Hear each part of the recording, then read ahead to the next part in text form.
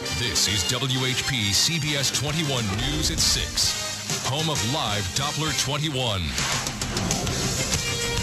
All right, Steve, thanks. Well, want to help someone out but can't figure out where to start? Later in Smart Woman, a personality profile helps you figure out where you'll do the most good.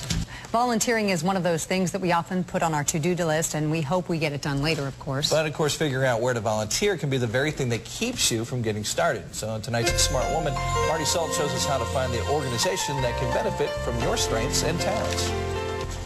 Jennifer Ortega lives and works in New York City. It's big and loud, and she loves it.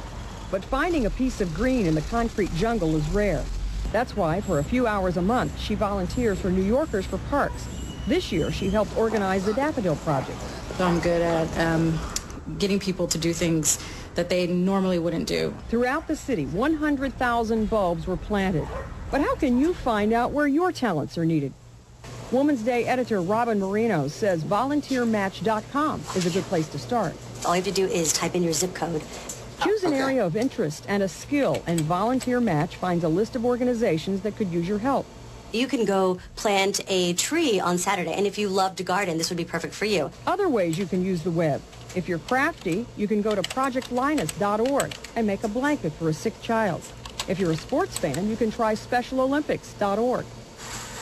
Animal lovers can walk a dog for the ASPCA or go to deltasociety.org and make nursing home visits with a cuddly cohort.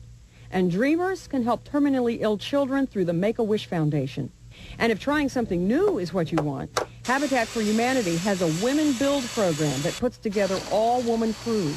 Where you can learn how to build a frame or like even install a ceiling fan. And you know, so those are skills you could actually use at home. A good thing to keep in mind next time you put do good on your to-do list. This is Marty Salt reporting. Here's a volunteer suggestion for homebodies. Volunteer Match has a section for virtual volunteering. You can volunteer by writing letters to sick children or build websites for a cause you believe in. All of this can be done without leaving your home. Pretty cool idea. Absolutely. Love volunteering. It does make you feel good, doesn't it? Well, still ahead, a bizarre crash in Texas.